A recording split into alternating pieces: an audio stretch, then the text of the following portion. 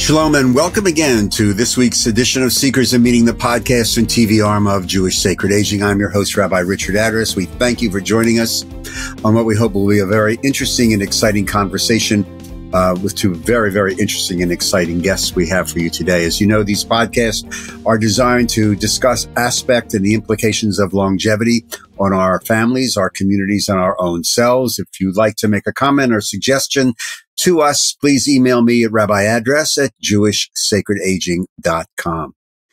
It is with a great deal of pleasure that we welcome to the microphones and screens today Mr. Robert Wolf, Bob Wolf, the senior advisor to the SC Group, who comes to us with a few years of experience and expertise in the field of aging, and Dr. Amy Ehrlich, coming to us from Montefiore Hospital in the beautiful Bronx, if I'm not mistaken. They are, along with Barry Eckert, editors of a very, very interesting, this perhaps may not be a book that you're going to take to the beach, but it is a very, very important book called A Comprehensive Guide to Safety and Aging, Minimizing Risk, Maximizing Security. So, lots to talk about. Bob, Dr. Ehrlich, welcome to Seekers of Meaning. Thank you very, very much for joining us. What was the genesis of this book? This is a very, very comprehensive book of essays, covering a whole variety of issues on the subtitle of health and safety. What motivated you to do this? Is this for lay people? Is this for professionals? Talk to me about the why and the wherefore of this book. So Richard, what happened was, one of the privileges of being a program officer at a foundation is I deal that focuses on the needs of older adults, is that I see a lot of different things. I am not in one specific area of specialty. And I had the experience one week of going from a falls prevention program to an elder abuse prevention program. And I woke up in the middle of the night and said, wait a second, those are both older adult safety issues.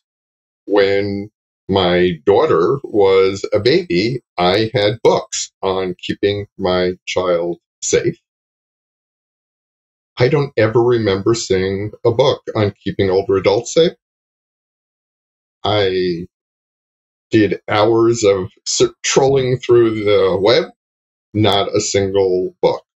So the original impetus was to create a book for older adults and their caregivers.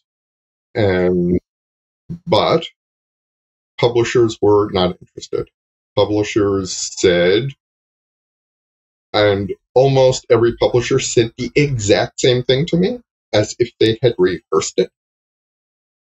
My mother doesn't listen to me. She's not taking advice from me. She's not going to read the book. She's never going to do anything. So they said, who's going to buy and read this book? This was extremely distressing to me. It was ageist. I got a few older adults don't read, which is also not true. And I really wanted to do this book. Second piece is that, as you, I'm sure, are aware, caring for older adults properly in many areas, domains, has increasingly become a team sport. I'm sure you've done shows on palliative care.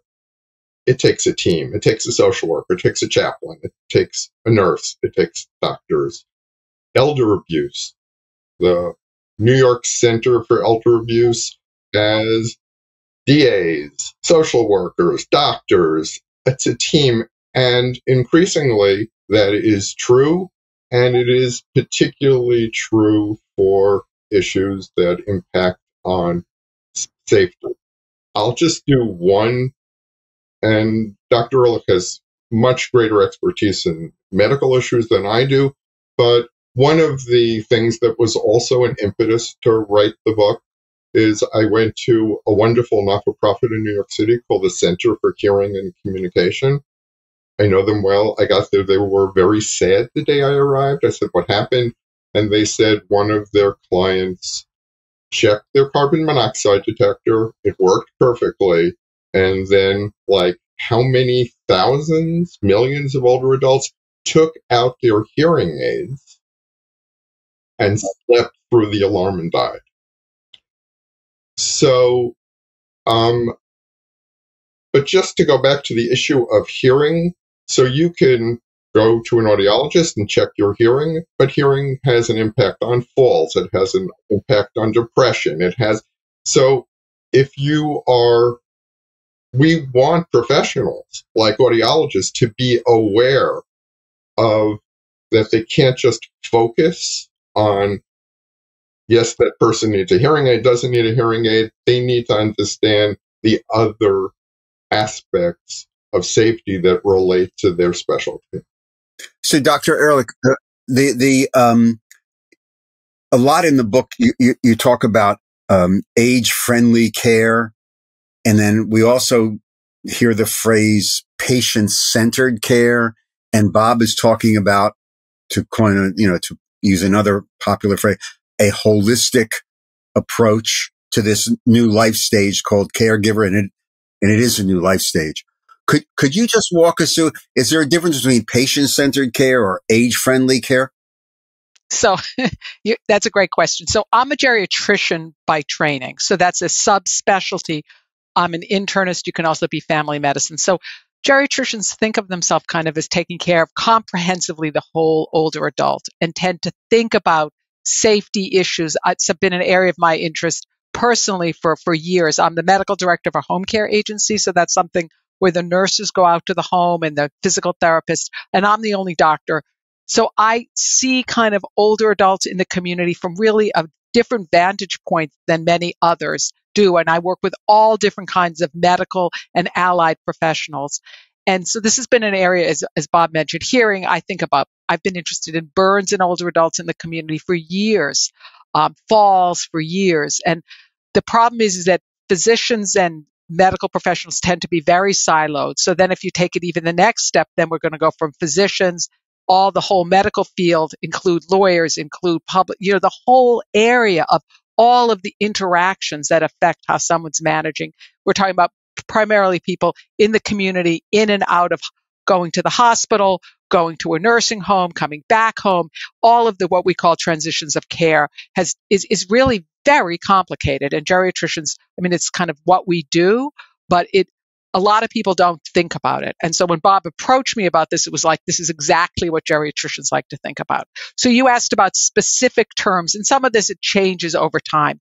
Age-friendly has become a specific term. The Institute for Healthcare Improvement, along with the Hartford Foundation and American Catholic Association, started a movement saying, health systems don't put older adults in the center, and they tend to have negative impacts when they get in the healthcare systems. And so health systems need to think about older adults. And there's something called the 4 M's, which is mentation. So that you have to think about mobility, mentation, medication, and what matters to me, so that there are 4 M's, and we need to think about them in all care settings and put the patient in the middle around that. So patient-centered care overlaps with age-friendly. Age-friendly is kind of a term now coined by large organizations. So my Montefiore is on a journey to become certified as age-friendly in different care settings. The patient-centered is saying you have to ask someone what's important to them. You have to you can't treat every 90-year-old the same. You have to, in a certain sense, there's a kind of a homogeneity about a 3-year-old. Most 3-year-olds, unless God forbid there's something wrong, are similar, right? They need the same stages. They need the same things. But adults age so differently that you look at one 90-year-old and another 90-year-old, and they're so profoundly different that we have to put who they are, where they're at the center of how we take care of them. So that's really what those terms mean. And so then when you think about the way we thought about the book and we thought about all the different aspects of life that interact and that people don't always know about it. I've learned just from editing this book, from disciplines where all they do is one piece of it, to say, we need to think about this, because to be able to prevent something that if you'd known more, you could have prevented is really staggering, and that we don't do that as a society. So certain things have become very important, right? So everyone focuses on, well, I shouldn't say everyone focuses on falls. We should all be focusing on falls because it's such a huge opportunity as a society as older adults fall. But I still, every day in my practice in the Bronx, have people where I'm like, you're kidding, you are at risk. This is what you need to do. And like the whole community needs to be able to do that. So that's an easy, it falls in a sense or an easy example because there's good data, there's good protocols, there's kind of a whole community of researchers and agencies working on it. But there are many other pieces of this that aren't as many people working on it together. So we really need to, we wanted to edit this book to try to get as many different voices together. And now we have a whole list of all the voices we didn't ask that next time around we're going to ask for those voices. And every day I wake up and go, boy, we didn't put in this voice. And, people, so we're going to have version 2 with the next voices that we left out. I want to throw in one other term, reframing aging.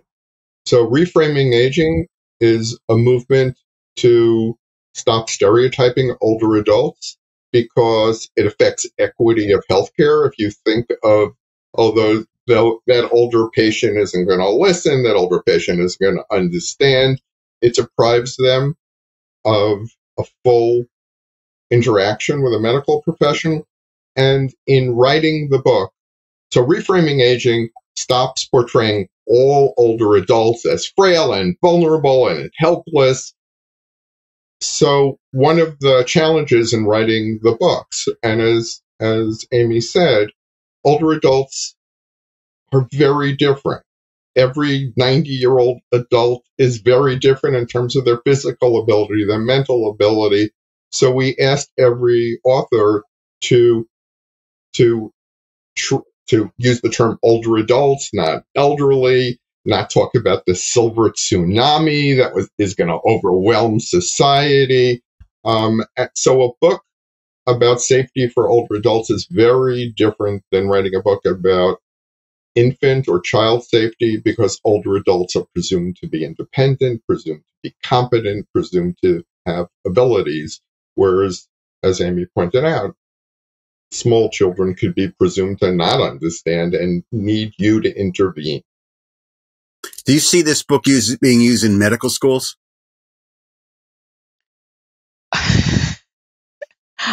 I would wish. So one of the issues is to get geriatrics in the curriculum of every medical school. So you talk about that. I talk because there's my experience in the work that I do in Jewish sacred aging and talking to some geriatricians, geriatric specialists. They keep telling me very few people are going into this field, yet the demographics are like skewed, but fewer people. Why? Well, I don't know if we want to go on divergent fields. So those are many different questions. I know. Unfortunately, the way we've structured healthcare in the United States, there's not a lot of, right? It's the same question for primary care.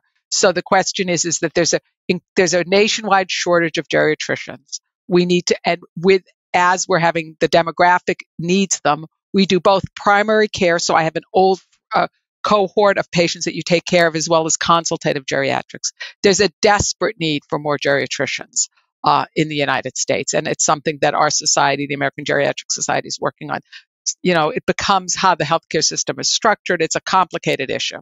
And then you also want to have geriatrics training for every medical student, because what we say is whatever field you go into in medicine, you're going to be taking care of older adults. If you're a pediatrician, you're taking care of the grandparents who are unfortunately taking care of the children. Everyone's taking care. More and more. So everyone is taking care of older adults. So I go around, I want every physician that I work with to understand the basic structure of what services are available to older adults. Like I literally tell the surgeons, because in order to take care of older adults, you need to know what's available, who else is on the team, and how to make sure that the patients you take care of are getting the referrals and the care that they need. And it's an ongoing challenge. For every day.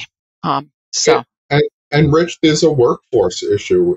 I mean, it is absolutely true about geriatricians, but there's a workforce issue. So I work at a foundation.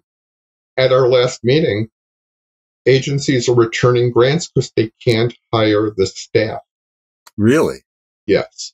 And in my field, when you meet somebody else in the field of helping older adults, you say, "What brought you to this field?" Because trust me, when they were 19 and thinking of what cool thing they were going to do when they got older, it's rarely working with older adults, and people often get there through side doors. I was lucky and had a fantastic mentor who was in the field, and I just would have followed him anywhere. And then I realized it was an incredibly interesting, wonderful field filled with the best professionals I've ever encountered. I'm trained as a lawyer.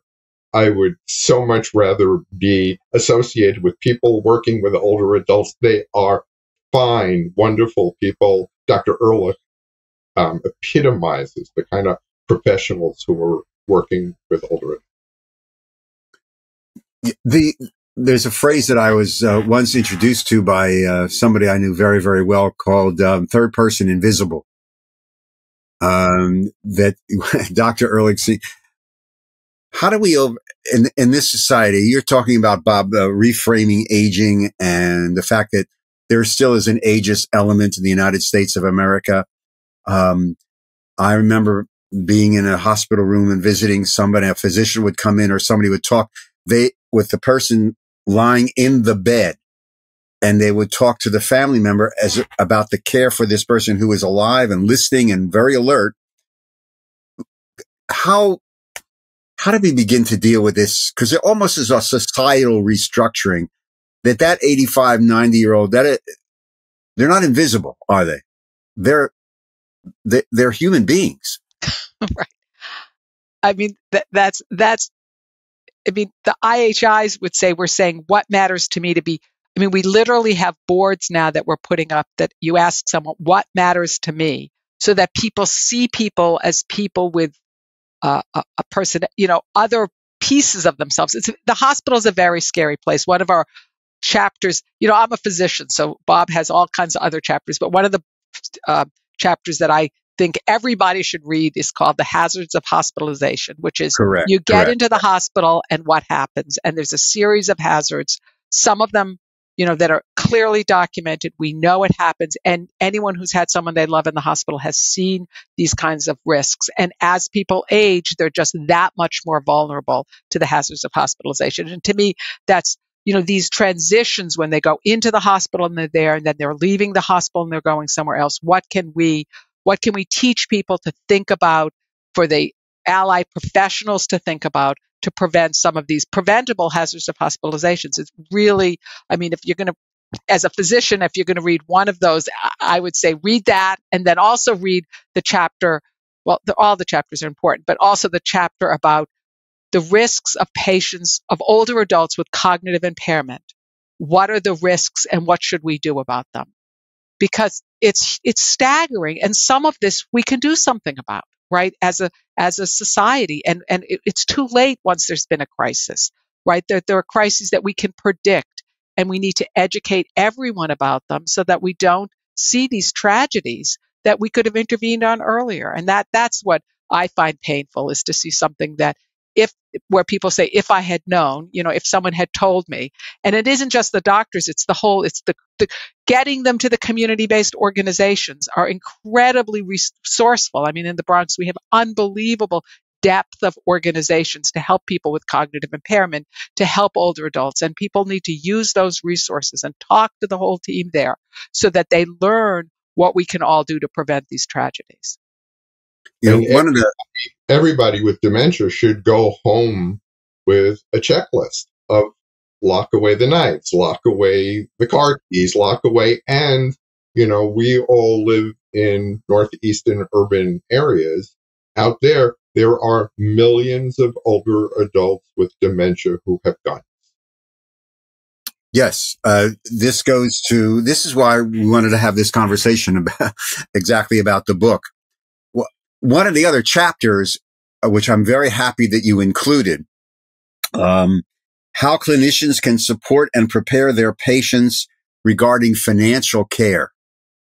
I was looking through the book and I said, wow, this is very, very interesting. In other words, let's walk us through, because the costs, what we call in the work that we do in Jewish Sacred Aging, the workshop on the economics of aging, that's very, very, very, very real, as both of you know. And you do have charts, right? I think on page 359, if I wrote my note correctly, on decoding things about Medicare and insurance. Talk to me about that.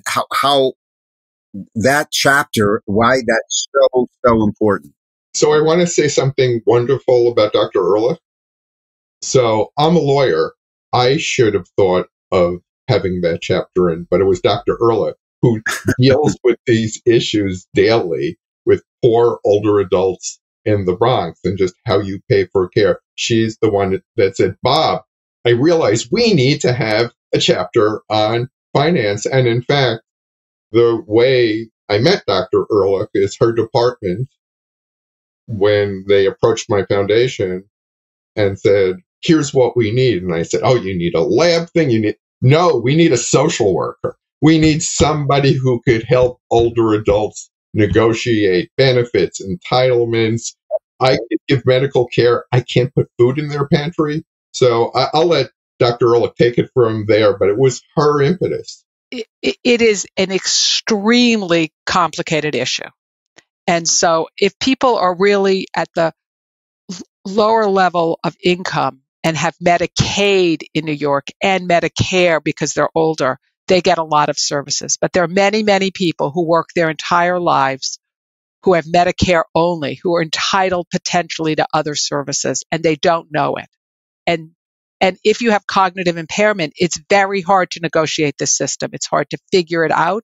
It's hard to have all the right paperwork. It's hard to know what you're entitled to. And it is I've been walking around, Bob, my colleagues are tired. I walk around the Bronx saying, this is an emergency. If somebody's entitled to services that they're not getting, and they're aging and they're 87 and they now have diabetes, they had a stroke, and they're living in an apartment in the Bronx and they don't get everything they're entitled to, it becomes a crisis. And that's when we see the kind of the safety net fall apart. And there are groups, often we have in the Bronx, we're blessed. We have the Department for the Aging. We have a lot of robust services, but how do you have people access them? Because as they become homebound, right, as it's harder to get out, as it's harder to reach your doctor's office, who else do you know? And it's really striking. And this isn't just, these are people who work their whole lives. I mean, as you said, these are people who worked their entire lives and now they're 88 and they're frail and they can't manage without the help of another person. If they're blessed to have family that lives nearby, they live in a cooperative setting where there are other people, but not everyone has that, not everyone has that kind of network.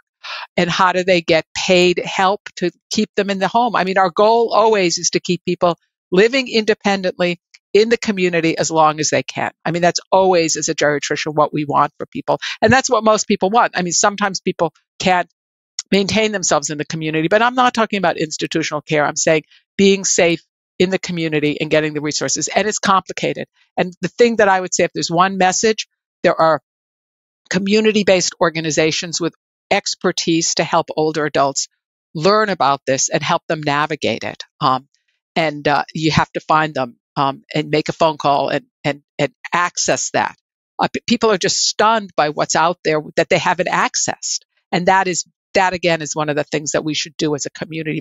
I mean, they're reaching out, but people get isolated, right? You're frail, you live up a 2-story, an apartment, and you don't know it. And so that's part of our challenges. And one of the things that I've seen, which is a wonderful piece of progress, is greater understanding and appreciation and funding to address social determinants of health. There's a greater understanding that if you want to improve health and safety, you have to think about housing, you have to think about food, you have to think about social contact. Those things have the same kind of effect on health and aging as blood pressure. These are big issues. As people have cognitive impairment and dementia, which up to 30% of adults over the age of 85 in the community, it's ageist to think that if you're 85, your thinking shouldn't be clear. If you have a disease of dementia, if you're 85, your thinking isn't clear. But once you're in the community, there are no physician can tell you everything you need to know about it, that there are very, very outstanding organizations helping patients with Alzheimer's disease and other dementias with a whole cohort of educators and support systems that people need to access immediately to get the help that they need, and they will help them navigate this as well. I'm not taking a different point of view from Dr. Ehrlich, but when you're 85, even if you don't have dementia, you will likely have some loss of executive function. That is a normal progression of older adults. You lose some ability, and it differs from older adults, to do complicated calculations. And all older adults need to do complicated calculations because there's Medicaid and there's Medicare and Social Security and pension and different savings accounts, and you're saving for your grandchildren, and it's a second marriage, and the types of calculations you need to do are the most complicated in your life, and you have less ability to do them. And if you've had the same financial advisor since you were 20, he or she probably has lost some of their edge as well. And this isn't ageist. This is just reality. It's reality. You will lose some of your executive functioning ability. Okay, Bob, yeah. I'm going to argue with you. I have to argue with him. Can I argue with him, Rabbi? Hey, go for it. Go for it. The problem that I see is, as a society, as a medical society, we still don't recognize, if people have mild cognitive impairment, we don't recognize 80% of that mild cognitive impairment. So the problem that I have is, normal aging, you may have slowed response. It may take you longer to remember name, but your judgment is intact. Your ability to think something through remains intact. You may be a little slower to, you go, oh, I snapped in. Oh, now I remember the name. But the problem that I have over and over again, and these are sophisticated families, that a parent or a sibling clearly has new cognitive impairment, and that needs to be named. It doesn't need to be said they're a little forgetful, they're a little this or that. We should name it so we know what it is, evaluate whether it's going to progress, because otherwise we do everyone a disservice. So I know what you're saying, Bob, but I think it's very important, given how poor we are at recognizing cognitive impairment, to say that normal aging, your judgment, your intellectual ability remains the same. And if there's concern about that, it should be something that someone thinks about and has evaluated by appropriate physician or a team. On what you were discussing, talk to me about the element of fear.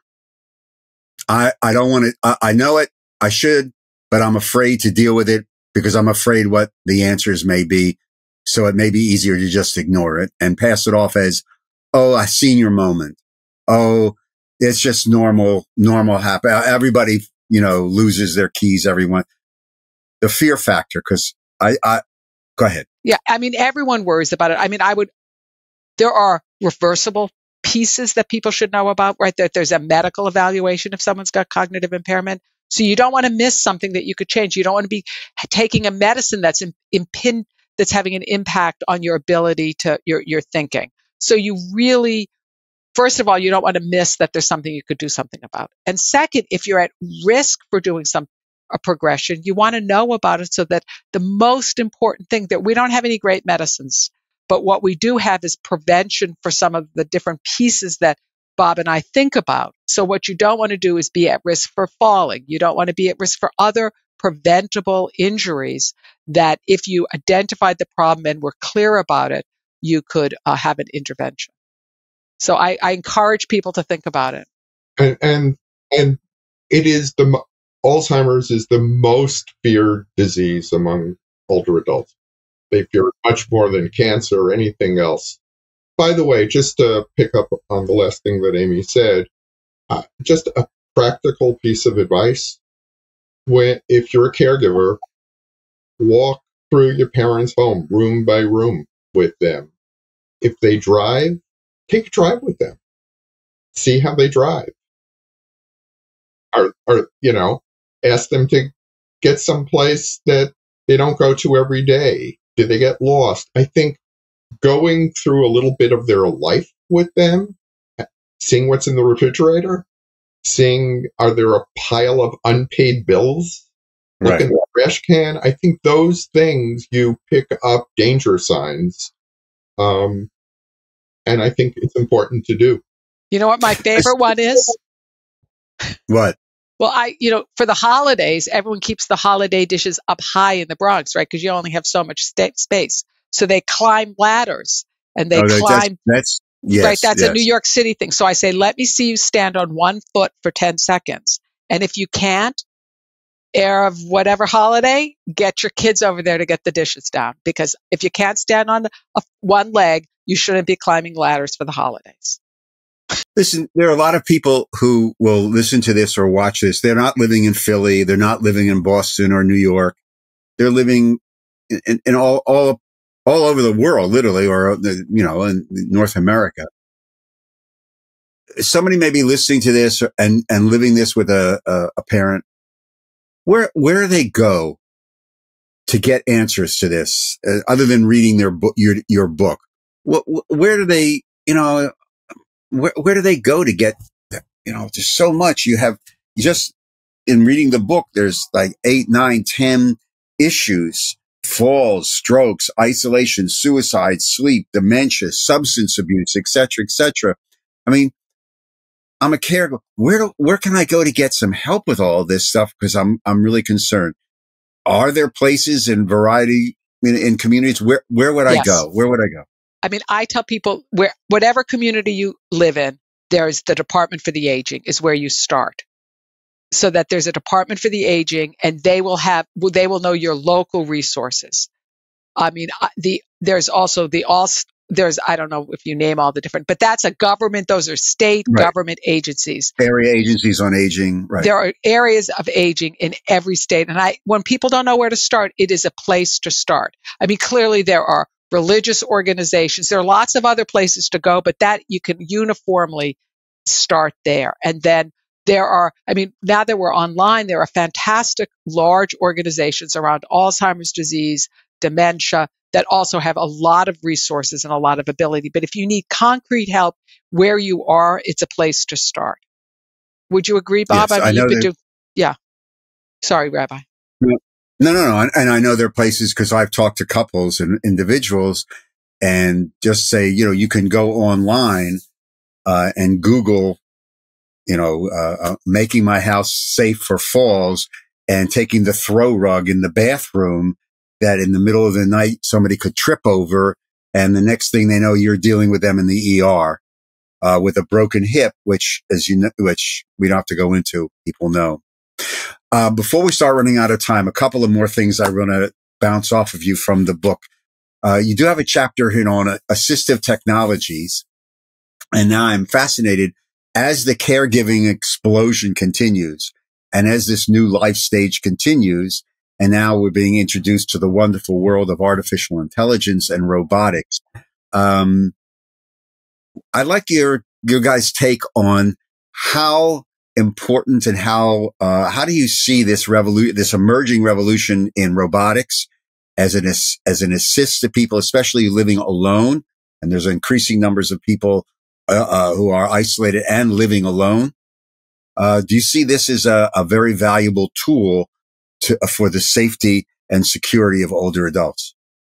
So there is an explosion in technology. So I'm wearing an Apple Watch. The reason I have an Apple Watch is because of my wife, who fell and has a pacemaker, and our geriatrician said, get an Apple Watch. It has fall detection, and it takes her EKG, and sometimes her pacemaker gets wonky, and she can text it to our geriatrician, who can say, it's nothing, or you should really go to the emergency room now. People with mobility issues could use Alexa or Google to just comfort care, turn on lights, turn on the TV, call their daughter. Those are wonderful things. Eventually, maybe there'll be self-driving cars, which will help a lot of older adults regain their lives if they can't drive. We are on a video call now. Zoom calls have changed the lives of older adults. You know, the Surgeon General just did an advisory on social isolation. Right. And There's he wrote a great book on it too. There's something about interacting with your family, if you're lucky enough to have people in your life. Those things make a big difference. By the way, I have a cute 10-second cute story, which is somebody who programmed their mother's Alexa to do all these things. And she said, "It's not making the apartment hotter." She goes, "Well, you live in an apartment building. It doesn't control the heat in your apartment." She kept calling her, "It's not controlling the heat." So she programmed Alexa when she says, "I'm cold," to say, "Put on a sweater." Yeah, and knowing the Alexas, they probably listen to everything you're saying anyway, or somebody in some garage in El Segundo is. In the 12th century, Moses Maimonides, a physician of note, wrote a series of one of his essays, I think, on the preservation of youth, talking about the necessity of exercise and aerobic movements. And I keep reading in the work that we do, and one of the workshops that we do on health and wellness, about the importance, no matter how old you are, of bodily movement. You're talking about minimizing risk, safety, how important it is to get off the couch and do something, keep moving. Is that directed at me? I mean, it's the number one. When people, I see, it's the number one thing that you can do to preserve your well-being Really? and health. It's huge.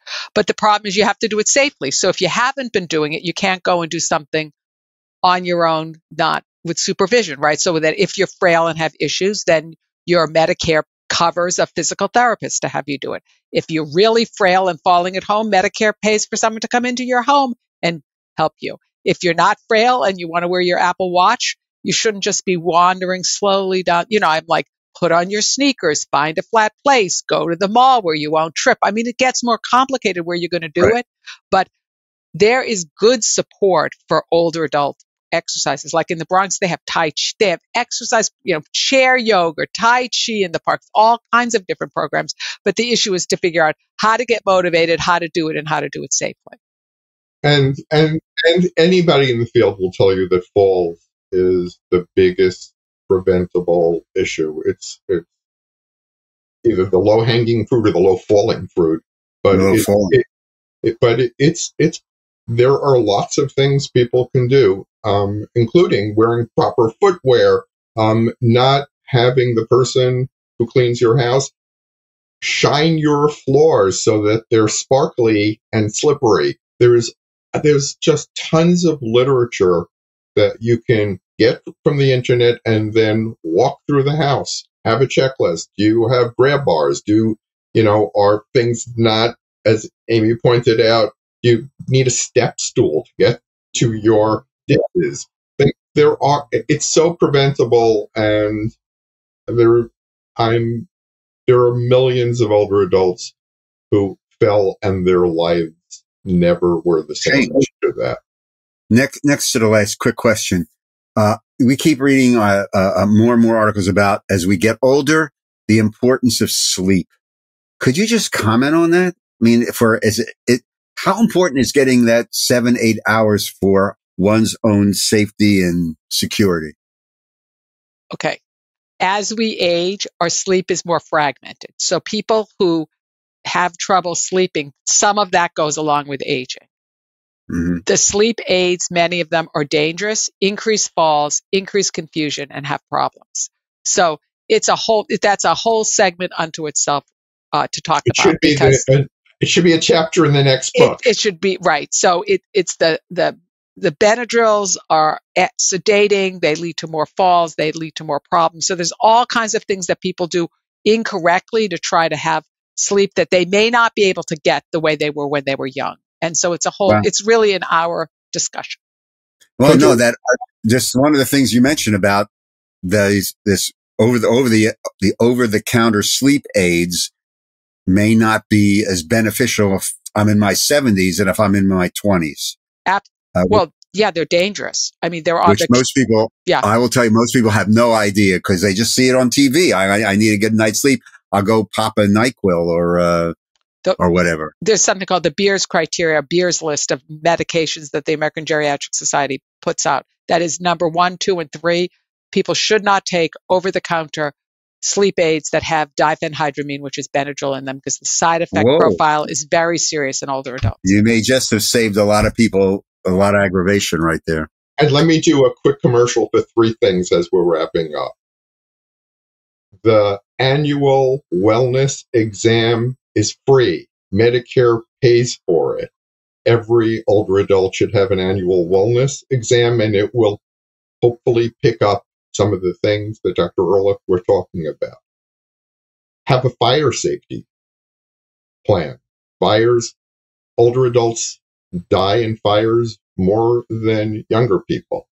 How many families have a fire exit plan, or how many home care workers have thought about a fire safety plan? And if an older adult needs it, a personal emergency response system, someplace that they push a button, if they wear it on their watch, it's hanging on the wall, where they can call for help if they need it.